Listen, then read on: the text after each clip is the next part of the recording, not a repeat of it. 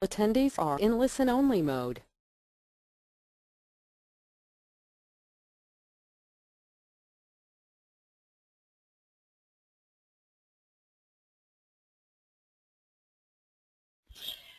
Hello everyone, I'm Laura Fuller, a Communications Officer with the UNEP en.lighten initiative, and welcome to today's webinar. Our feature presentations are focused on the en.lighten initiative and the section of the Efficient Lighting Toolkit that deals specifically with the monitoring, verification, and enforcement of lighting products. And this is section 4, which is entitled Ensuring Product Availability and Conformance. We're fortunate to have two expert panelists representing the United Nations Environment Programme and the Australian Department of Climate Change and Energy Efficiency presenting on this topic today. So before we begin, I'll quickly go over some of the webinar features. For audio, you have two options. You can either listen through your computer or over your telephone. If you choose to listen through your computer, please select the mic and speakers option in the audio pane on the right-hand side of the screen. By doing so, we'll eliminate the possibility of feedback and echo. If you select the telephone option, a box on the right side will display the telephone number and audio pin you should use to dial in. Only the presenters will be able to talk during the presentation. If you have difficulties with the webinar, you can contact the GoToWebinar's help desk at 888-259-3826 for assistance. So we welcome you to introduce yourself, and you can do so by typing into the chat pane, which is located on your screen. If you'd like to ask a question, we ask that you use the questions pane where you can type in your question. You can type in a question at any point during the presentations, and we'll address them at the conclusion of the webinar. An audio recording and the presentations will be posted to the en.lighten Initiative website after the webinar, and you can also ask additional questions from the Contact Us feature on our website.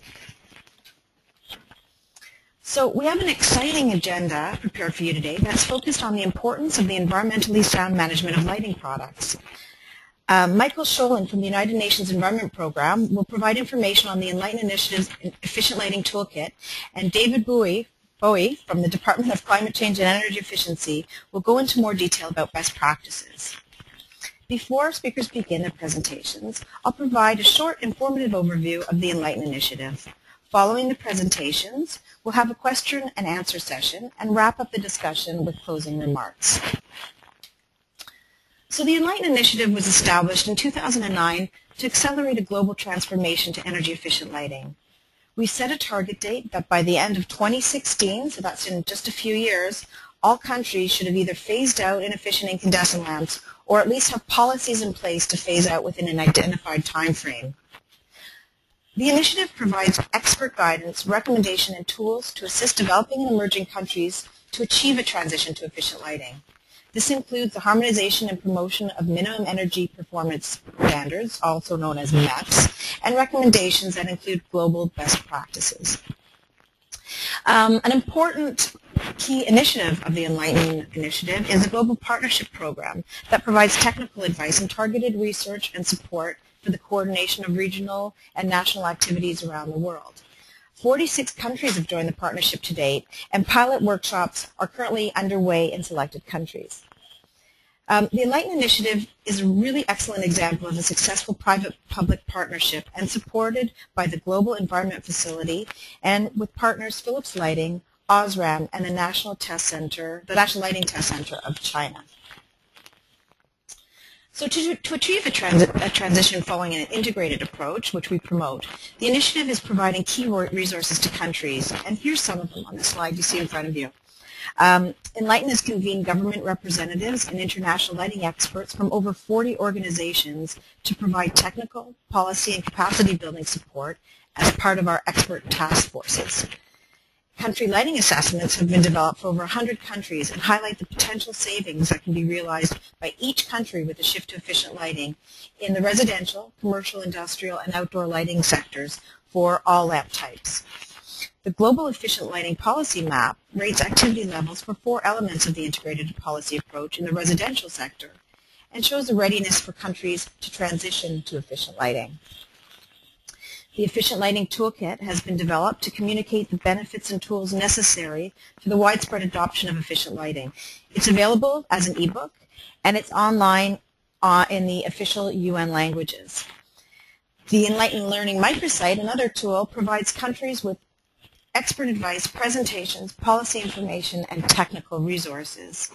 And new is a global policy dialogue which we are organizing to be convened in June of 2013, this year, to address lighting policy issues and the emergence of LEDs. Finally, the UNEP Collaborating Center in Beijing, China, is a partnership between UNEP and the National Lighting Test Center. It's an accredited facility that provides lighting testing training, advice, quality control, and capacity building to support developing and emerging countries.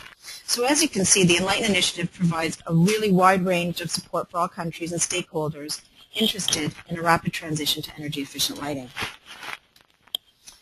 So now I'd like to provide a brief introduction of our distinguished panelists. We're joined by our guest speaker, Mr. David Boughey, who is the Assistant Director of Lighting and Equipment Energy Efficiency in the Australian Government Department of Climate Change and Energy Efficiency. Quite a mouthful, but there's lots to back up David. He's an expert panelist, and he's responsible for the project management of a policy to phase out inefficient incandescent lighting in Australia, which has included oversight of the development of minimum energy performance standards, or MEPs, for incandescent and CFL lamps, and liaison with industry stakeholders and the public. He has also contributed to the development of regional initiatives to promote lighting, energy efficiency, and harmonization of standards, including the development of the Lights Asia Forum. He has over 20 years of experience in environmental policy and regulation in the Australian government. And then we have Mr. Michael Sholin, who's going to be our first speaker today, and he's a consultant for UNEP. He's based in London, England, and provides technical expertise on market research to assist with forecasts of energy savings, electrical demand, and carbon emission reductions in developing and emerging countries. He has over 15 years of experience working on energy efficiency programs and policies. So now I'd like to pass the baton over to Michael, who will take over the webinar. And Michael, please go ahead. Great. Is that okay? All right. Thank you, Laura. My name's Michael Sholin, and I work here at the UNEP en.lighten initiative. And I'm going to take a quick look at one of the sections of the recently published en.lighten toolkit, which you can find on our website. And as Laura said, the toolkit is available as an ebook on our website in all of the official UN languages. My overview is focused on Section 4 of the toolkit, which is entitled Ensuring Product Availability and Conformance. And that title is really a pseudonym for Monitoring, Verification, and Enforcement, which is the title of my slide, of my talk, excuse me. So as we begin, let me put our topic for today in context. Now this is an illustration of the en.lighten initiative's integrated policy approach. Starting in the upper left-hand corner, many people are familiar with MEPs, Minimum Energy Performance Standards. These are a legal tool for establishing performance levels that all products in the marketplace must meet. To help support MEPs in the market, we often see programs such as labeling and communications efforts to help consumers understand and adapt to that regulation. These efforts we call supporting policies. And the third piece of the puzzle in the bottom left is our topic for today, monitoring, verification, and enforcement. Now, these activities are designed to ensure products in the marketplace conform to MEPs and that consumers receive good quality lamps and all the benefits associated with them. And finally, the last piece in the puzzle is environmentally sound management, and these activities concentrate on safeguarding the environment and the health of people. They look at lamp production, usage, and end of life. en.lighten actually gave a webinar on this topic in December last year, and that webinar is available for download on the en.lighten Learning online portal. Okay, that sets the context, but why is MV&E important? Who benefits from an MV&E program? So this is a figure taken from Section 4 of the en.lighten toolkit, and it shows that MV&E has distinct benefits for consumers, businesses, and policymakers. So for consumers, MV&E programs ensure that they receive the products they're expecting when they buy it. In other words, truth in labels, truth in advertising. For businesses, MV&E provides them with a level playing field, a fair market that encourages investment and technological innovation. And for policymakers and government officials, it provides a tool to assess the effectiveness of policy measures, and it enables them to achieve key environmental and economic policy objectives. Now on the side here, I've just added a quote from Paolo Falicini. He's a senior manager at CESED, the Appliance Manufacturers Association here in Europe.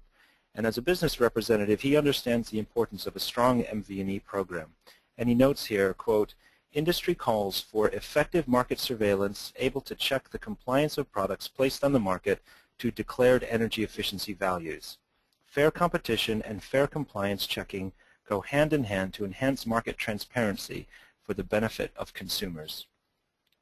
So, having established the importance and the benefits of an MV&E program, let's look at some of the possible objectives when creating a program.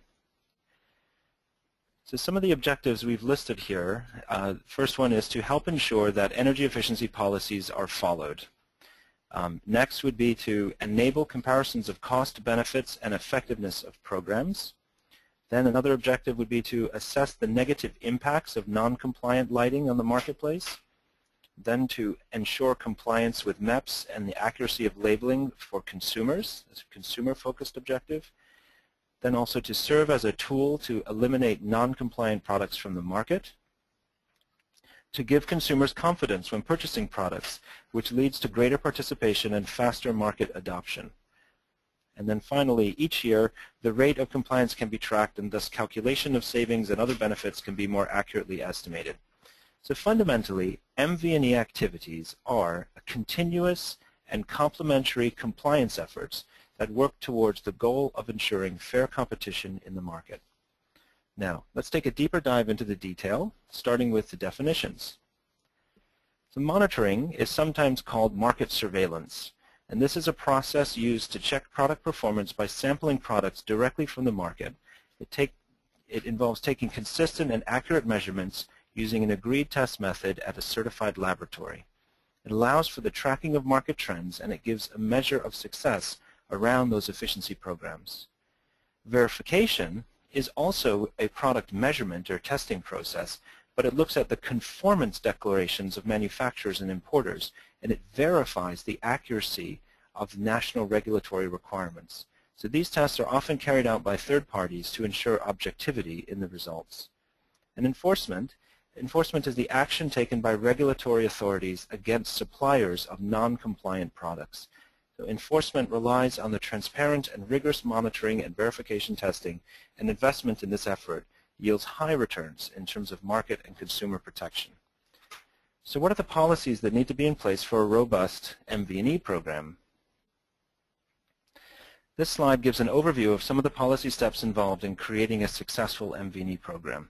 First, a clear rationale to explain the objectives of what's being established. Next, a legal entity needs to be identified and made responsible for those operations. Third, a program entry conditions must be defined, including specifying which entities and what products are covered. Fourth, a policymaker will clarify the penalties for noncompliance, so everyone is aware upfront of the compliance of the risks associated with noncompliance. Next, the program should be integrated with standards and labeling programs, and the fees and the costs associated with testing should be published. And finally, a country should look to develop, strengthen, and partner with laboratories in their region to ensure rigorous and objective testing and to grow test laboratory capacity. Now let's look at a few slides of how MV&E is implemented by a government. In order to bring lighting products to the market, over 80% of countries have some sort of compulsory entry condition for covered products. For example, in Canada, there's a requirement to have an energy efficiency verification mark on the product packaging. Korea requires access to inspect manufacturing facilities as part of their quality assurance process. And in Australia, we'll be hearing from David shortly, the government requires all regulated products to be registered if they're going to be offered on the market. So the majority of these programs rely on information provided by the suppliers to help determine coverage and compliance. And then finally, we note here that the product registration process is an inexpensive verification of products in the market. Now let's just focus a little bit on monitoring, the market surveillance aspect of MV&E. Let's take a look at the next slide. So market monitoring is important because it serves as a check that the products in the market are in compliance. Now this isn't just about store shelves, it includes online sales and phone and telephone sales. Market surveillance ensures compliance with legal program requirements in the country. Products are sampled on a regular basis from the market, often from a few different major cities in the country, to ensure that the sample of products gathered for testing are coming from different batches of the same model. And then finally, the market monitoring effects can be based around focusing on information accuracy in labels. They can also look at compliance with energy regulations, or they can also be driven on a complaint basis, such as when a competitor or a user finds a problem and reports it to the regulating authority. So once a sample is taken, it's time for testing, which brings me to the next slide. Testing capacity is an important aspect of an MV&E program. The demands for testing will increase with the market and with MV&E adoption. However, test laboratories require highly trained specialists and calibrated equipment, and this can be both expensive and time-consuming. However, there are advantages to making this investment. Maintaining those national lab performance test results allows for comparison against international standards and can give a country assurance that they're receiving good quality lamps, equivalent to others sold elsewhere in the world. And countries that test products can contribute data to share with other governments. So if a product is found to be problematic, then that information can be shared with others in a region to help them target their market monitoring efforts more effectively. Testing is intended to support manufacturers, to facilitate market access, and to protect consumers from poor quality products. We've noted on this slide 5 steps that a regulator should consider when helping develop testing capacity. First is to adopt and harmonize with the international testing standards, such as those from the IEC. Then encourage local laboratories to follow them, and participate in and provide input to the development of international testing standards, to coordinate testing and the calibration of testing equipment, and finally to offer support and training to the industry. So within a regulatory program, there is an option to have product testing and evaluation done by a government, or it could be done by an independent third-party laboratory. So now, looking into the accreditation process for laboratories, this includes regional bodies such as APLAC in Asia, as well as laboratories such as NAVLab in the US or NATA in Australia. Next, I just want to say a few words on enforcement. Enforcement is the penalty or punishment for companies who are caught out of compliance with the regulation. The type of response will vary on the situation, and a range of sanctions are available from simply writing a letter and informing them to imposing fines and even defamation of a brand. The type of program will also play a role in the type of response, whether it's the finding of noncompliance with a voluntary program or a mandatory or regulatory program. And the enforcement agency should have confidence in their test data on which to support their finding of noncompliance. The target company would hopefully be willing to respond and to work with the authorities to correct the noncompliance finding. So some of the civil and criminal sanctions that exist range from simply notifying them, as I said, to setting a correction period, going all the way to delisting a company, imposing fines, and even publishing public notices that name and shame noncompliant companies. Now, some of these penalties may sound harsh, but they are necessary to underwrite the whole market transformation program effort. And in our work, speaking to various countries who have robust MV&E programs, enhancing compliance is highly cost-effective and critical to success. So please let me summarize my main points of my overview. First here is that low-quality lamps undermine the policy objectives in a market transformation program. MV&E MEPs must have a stringent underpinning of MV&E to be successful. Success requires strong long-term commitment on the part of governments. Training and support for all players in the market are required at each implementation level. And then regional collaboration can provide benefits, including increased test capacity and cost savings, more laboratory facilities and capacity with special equipment, professional training for laboratory technicians and enforcement experts. And then here, MV&E effectiveness, it puts your market on the track to continual improvement.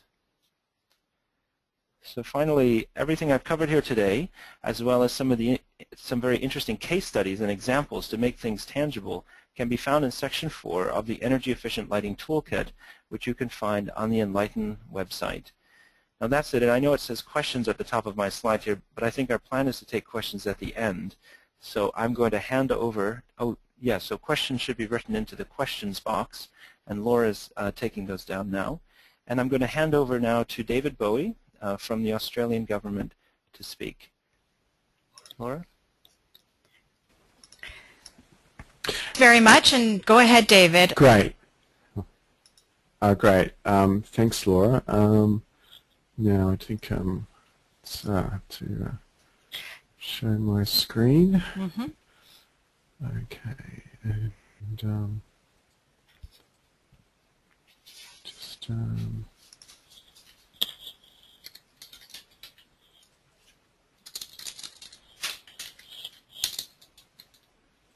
here we go. Sorry about that. I think that's. Oh no, it's not. Yeah, it's good. Thank you, David. It's good? Yes, okay, it's good. Sorry. Thank you. Okay, good. Okay, so thank you, Laura, and I'd just like to thank the en.lighten program for having me on the panel today. Welcome to GoToWebinar, web events made easy. Compliance activities through the Australian phase-out of inefficient lighting and the introduction of performance requirements for compact fluorescent lamps. Okay.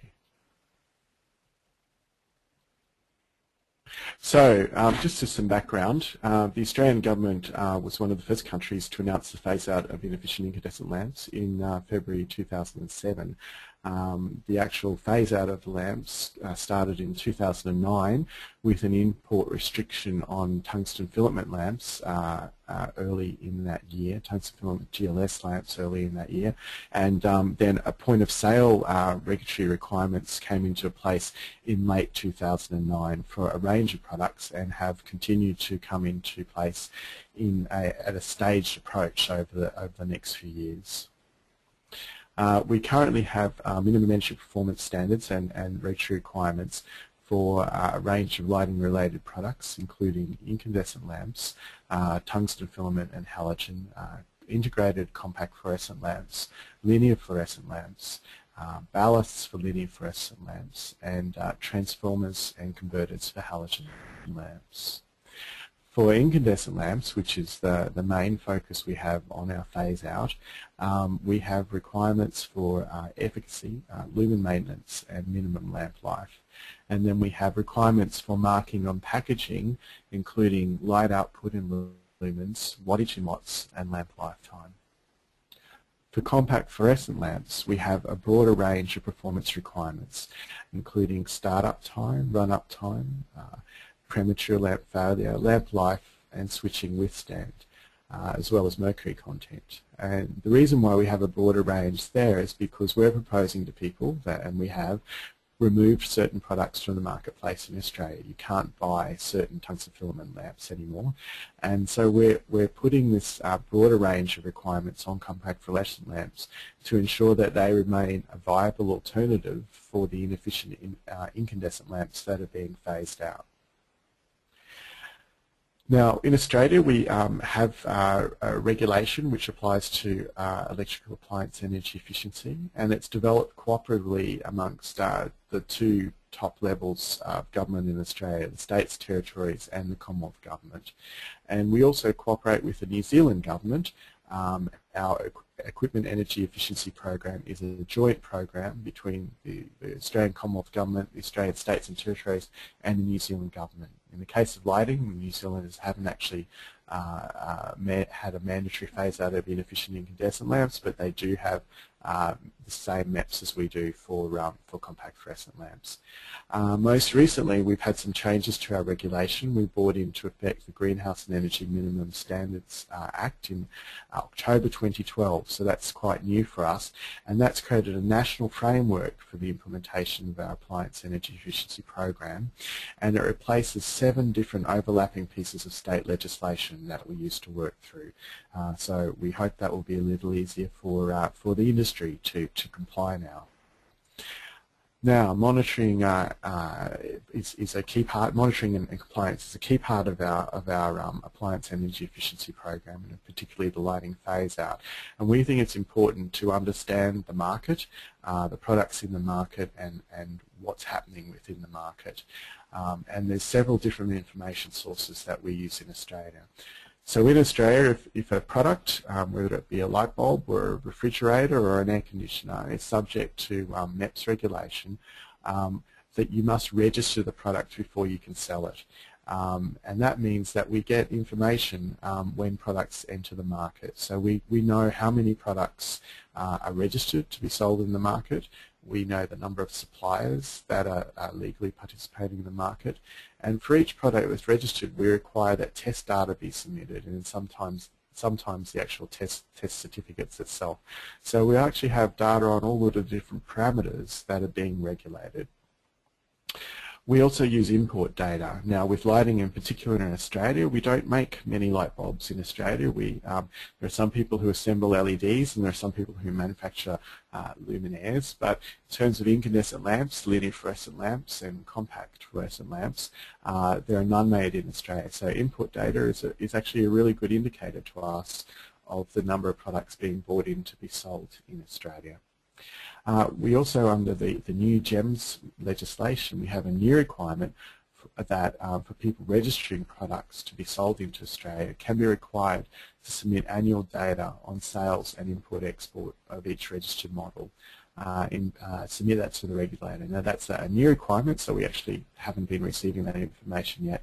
But in the future, I think that's going to be very useful for us to monitor the market in Australia of regulated products. In some cases, you can also have retail sales data that third parties collect. Now, in Australia, that's not available for lighting, but it is for products like refrigerators that we also regulate, so that can be quite useful as well. And as part of our phase-out in 2011, we carried out what we call the Household Intrusive Survey, where we went into 150 homes in 3 cities across Australia with the permission of the people who own the home, and we counted over 7,000 lamps. People went in, they counted all the lamps that are in the sockets in those houses. Where possible, they identified what type of lamp it was, and they also noted what type of room it was in, whether it was a living room, a kitchen, or a bedroom, a bathroom. And at the same time, the householders were given a written survey to fill out, which collected information on the hours of use for those lights as well. So that gave us a good sort of smaller scale view of how these lamps that were being sold were actually being used in the household. And then, of course, we actually have the information we collect from benchmarking and compliance testing. So why do we think monitoring compliance is important? Well, I think some of this overlaps what Michael said before, but the fact that you're actually carrying out monitoring compliance as part of your appliance energy efficiency program discourages people from trying to sell non-compliant products.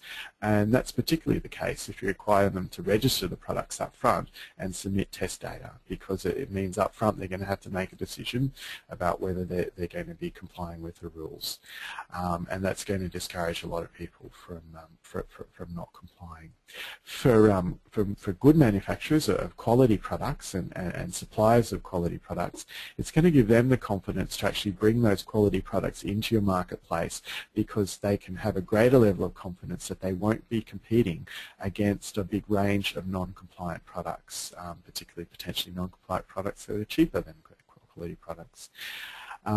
It can also increase consumer confidence in the promoted energy efficiency lamps. And we had this issue with compact fluorescent lamps. There'd been a history of people that had some bad experience with earlier compact fluorescent lamp products, and the fact that we were putting in minimum performance levels and actually carrying out compliance activities can help increase consumer confidence in trying the energy efficient lamps.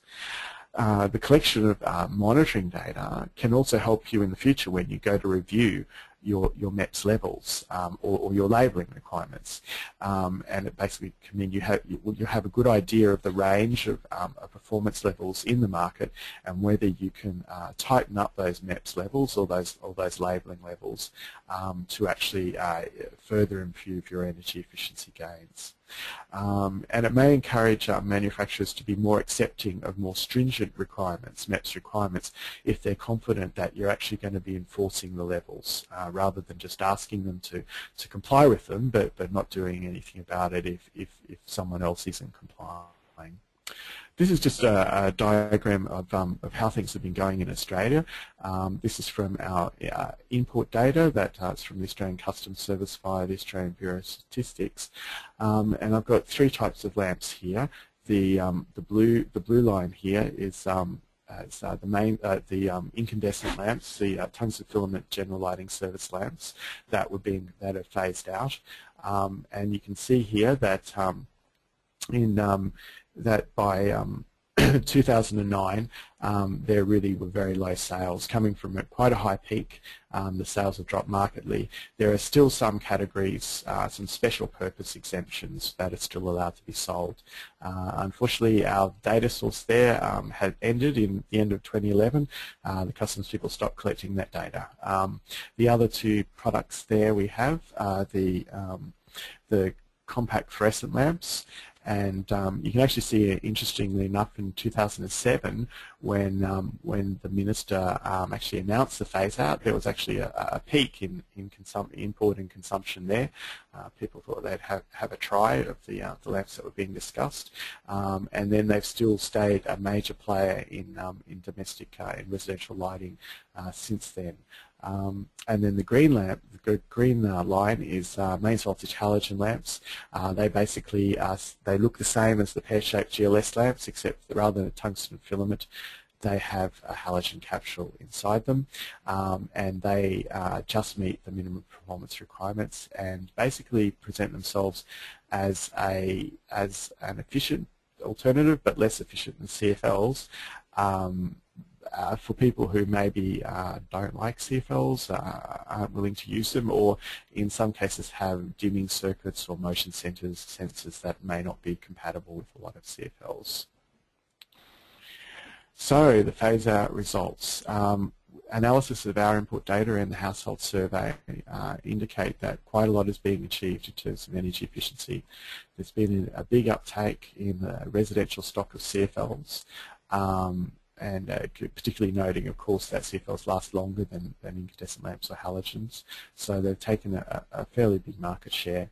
And it's also led to savings, both in terms of greenhouse gases of approximately 2 million tonnes per annum, we estimate, and also consumer energy savings of approximately 400 million a year. And I just note that these savings should be attributed to both the phase-out policy, but also other activities that state governments have taken in Australia, such as lamp replacement schemes. So with this uptake, with the results, as I think I've said, we've had a good uptake of CFLs, but we need to keep an eye. The data is showing we need to keep an eye on these mains voltage halogens and take their use into consideration in any future revisions of our regulatory requirements, and also in consumer education. With the benchmarking and compliance testing activity, we've carried out a number of different steps there. We actually started with our benchmarking testing in 2008, so that was before the actual regulations came into effect in 2009. We purchased about 96 different CFL products, various samples of each, 10 to 20 samples of each, and we tested those in order to establish a baseline understanding of the performance of compact fluorescent lamps in the Australian marketplace before we actually brought any regulatory requirements into effect. Then I just note that this is actually part of a broader program of benchmarking that occurred at that time in a number of other countries in the Asia region. And we took those results and we compared the test results to the limits that were proposed for the Australian MEPs to be regulated, and to a number of other performance schemes that were around ELI, the Efficient Lighting Initiative, the US Energy Star, and the UK Energy Savings Trust. And that allowed us to in advance evaluate our proposal for MEPs in Australia, which helped us get through the various approvals processes that we had to undertake, government approvals processes, before we could put those regulations in place. Then in 2010, once pretty much I think about 5 months after the MEPs came in late 2009, we went and bought another 170 CFL products. and we've been having those tested. It actually took us a little while to get them tested, and if you remember, for lifetime testing of CFLs, it takes a while. For our minimum lifetime testing, 6,000 hours, it takes about over 9 months. So our first step with that benchmarking and for compliance purposes, we checked whether those products were registered, and if they were not registered, we contacted the supplier to request that those products be registered and reminded them that the MEPS regulations had come into effect. The test results, we received them last year, and they're currently being analysed. When we have all the results analysed, we'll be contacting suppliers of non-compliant products to inform them that their product is non-compliant. Because it was fairly early on in the MEPS process, it may be that some of those products were brought into Australia before the MEPS was regulated, in which case they weren't necessarily breaking the law, but we'll still be telling them for future reference. Certainly, if they're still bringing those products in, they will be making them aware that they're not compliant. It also helped us iron out issues with how the test labs we were using were reporting the test results and sort of coming up with tables and reporting results that helped us in terms of evaluating whether the lamps were meeting the regulatory requirements. So this year we're going to be doing another lot of benchmarking and compliance. We're going to be undertaking a store survey. And we'll be focusing this time both on incandescent lamps, particularly the halogen lamps that remain in the marketplace, and on compact fluorescent lamps, and also linear fluorescent lamps. So we'll be sending people into stores to do a store survey, and they'll be looking at whether the products on the store shelves are actually complying with product registration requirements, whether they're complying with packaging marking requirements, and they'll have a shopping list, and they'll have to buy some samples of incandescent lamps to be tested from different categories of incandescent lamps, and also we're hoping to also buy a further 100 CFL product models, of course 10 to 20 samples of each for further testing of CFLs as well. So just to give an interview, so we've had several steps here, and we have the 2008 pre-regulation benchmarking to give us a snapshot of the market, and also to put the market in a regional context. 2010, an initial valuation of the impact of regulation. 2011, the intrusive survey to link the market level data to use of products in the home. And now in 2013, we're going to be saying, well how is our phase-out going 3 to 4 years on? So just, I may not go into this in a lot of detail because I know we don't have a lot of time, but these are just some points. If you're thinking about store surveys, they're probably a little bit more complicated than they first seem. That's what we found. But it's important to train the staff that are going to do the survey, get them to practice in stores before they do the real thing, make sure they understand their rights and responsibilities in carrying out the survey. We've actually developed software that can be used on PDAs or smartphones in-store to check in-store whether, to access our registration database to check in-store whether the products are actually registered, and that helps them work out which ones they need to collect the information on in terms of non-registered products. We survey a range of different types of stores: supermarkets, hardware stores, discount stores, and specialist lighting stores. And the survey will occur in, I think, at least 3 different cities in Australia, and we intend that when we purchase a product for testing, the product sample, 10 to 20 lamps, we hope will be purchased from more than one store in more than one city to try and access different production batches for the compliance testing. They may also photograph product packages for later identification. It's also important when you're doing any type of compliance testing to make sure that you have access to accredited test labs. Now, we actually don't use Australian government test labs for this activity. We use accredited test labs though, and they may be in Australia or they may be overseas. But you need to make sure that they're accredited and follow whatever regulatory policy that you have for those requirements, and also make sure that they're available to carry out the compliance testing within a set time frame. Come to agreement with them about how long they're going to take for testing, because I think it's important to try and get the results out as soon as possible, because I think you're probably aware that products change in the market. So if you end up having results about non-compliance, you really want to go back to the suppliers and manufacturers while that product is still in the marketplace and take any compliance action that's necessary. You want to agree with the test labs about how they're going to apply test and other tolerances before the testing commences, and you want to make sure that you actually have access to the technical expertise, to technical experts who understand the products, understand the standards you're applying in your regulation, and understand the test methodology, so you have access to that information as you go through this process. And that may be someone in-house, or it may be a consultant you retain for that expertise. Certainly in Australia we have a team of public servants like myself, but also technical experts who are consultants who help us with all of this work. Now, we also, apart from store surveys, there are other reasons why we may undertake compliance testing. That could be if we're looking at the number of products that are being registered in a certain category and notice that suppliers may not be registering products in a certain category. That might cause us to go out and see what's on the shelves, contact suppliers who haven't registered products, potentially test some of them as well. If there's something that looks a bit odd with the registration information we receive, we may test the products. If there's a previous history of non-compliance by the supplier, by the manufacturer, or even by the test lab who has been used to provide the test data for the registration, that may cause us to be more likely to select that product for testing. Unlikely test claims, inconsistent test claims.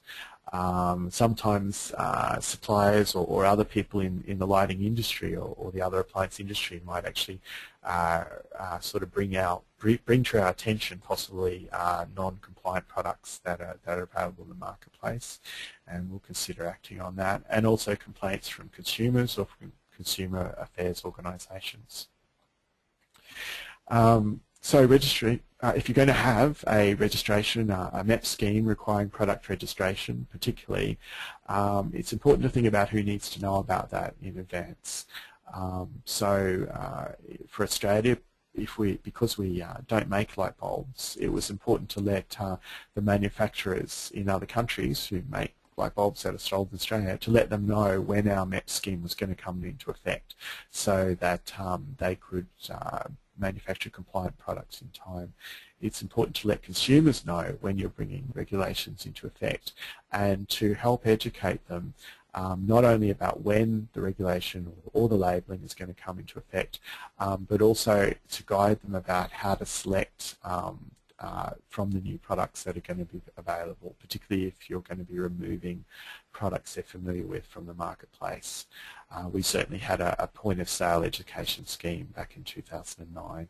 And it's important to let suppliers know in advance, particularly if you consider CFLs can take, say, 10 months to test, so you need to give them time to source compliant products and have them tested so that they can present that test information for registration on time, and also to help the suppliers and also retailers clear non-compliant stock from the stores. Once you've done your compliance testing, you should also think about your policy about what you're going to do with the test results when you've done compliance testing. So you need to consider whether you have any legislative requirements about privacy of the results, but in any case establish a consistent policy about what information you'll announce if you do some compliance testing and come up with a non-compliant result. Who will you tell? Be consistent about that. Whether or not you can talk about particular cases, at least publishing news, letting consumers and suppliers and the media know that you're undertaking compliance activity is important to show that compliance is actually an integral part of your MEPS or labelling program. If you're not actually going to be publicly identify suppliers, you could release tables of anonymous data about products, and then give the suppliers themselves a key to allow them to identify their own products in the table. And that's what we did back in 2008 before we actually had a regulation in force. We actually published the benchmarking data anonymously, but gave the particular suppliers keys so they could work out which one were their products in those tables. You could also, I think as Michael mentioned, you could consider making arrangements to share and exchange compliant results with other countries that also have similar lighting energy efficiency requirements. And this means you can pool your resources. Different countries can pool their resources on compliance. It can help focus your compliance activities if you know the outcomes of test results that other countries have conducted, particularly if you're using similar or harmonised standards. And you should also think about how you're going to store your compliance data, have a secure and reliable database, because this information is important not just for the compliance activity itself, but for future reporting on your MEPS or labelling program and future revisions of your programs. The other important thing, and it's something we have in Australia, are penalty provisions. So if you have a non-compliant product, actually having penalty provisions in your regulations is important. The Australian GEMS regulator has the power to issue infringement notices, or they can ask businesses to compensate consumers for losses if the product is non-compliant, and for more serious breaches, they can go to the court to ask to impose financial penalties. And we certainly find, I think as Michael mentioned, that the publication of non-compliance that can be a big incentive for suppliers and manufacturers to comply. They don't like that type of news coming out about their products, and work hard to avoid that. It's also an option there to consider working with community consumer organisations. So in Australia we have a community consumer organisation who also does product testing, and also in terms of compliance activities and enforcement activities, if you have a consumer affairs regulator, as we do in Australia, to work with them as well. So LED testing. Now I'm going to go through this fairly quickly, I think. We don't have regulatory requirements for energy efficiency for LEDs at the moment, but we're looking at what we need to do in that sphere. We, as I think a lot of other people in a lot of other countries, see LED lighting as the potential to broaden the range of energy efficient lighting products available to consumers. But we're also aware there's a wide variation of quality of LED products currently in the marketplace. And it's that variation of quality and also incorrect claims of performance in the marketplace that could have the potential to cause negative consumer perception and therefore a reduced level of uptake of LEDs as an energy efficient option in the future.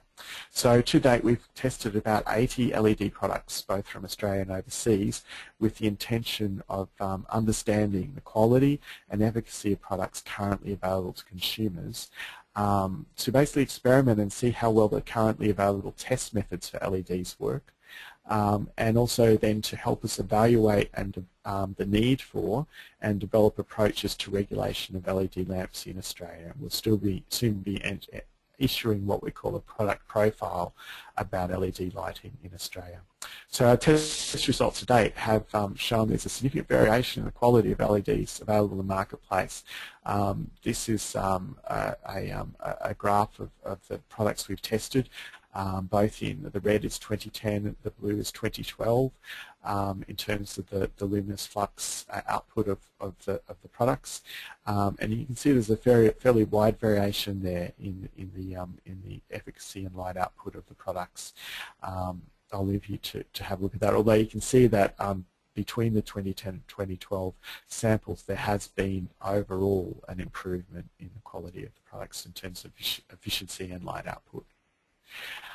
This graph here actually shows the difference between claim values of a product, what the supplier is claiming the product does, and what it actually does. So you can have some examples here where you have someone is claiming their LED lamp is putting out between 900 and 1,000 lumens, something equivalent to a 75-watt halogen, and instead if the consumer actually purchases that lamp and plugs it in, from our testing, you're going to find that it's actually only putting out about 400 lumens, which is something even a non-educated consumer has a good chance of noticing. And that's sort of barely equivalent to a 40-watt halogen.